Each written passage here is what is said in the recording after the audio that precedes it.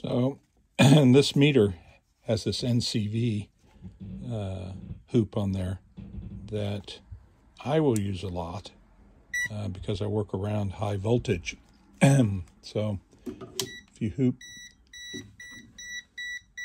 see, it's telling you a warning that there's greater than 20 volts in the line.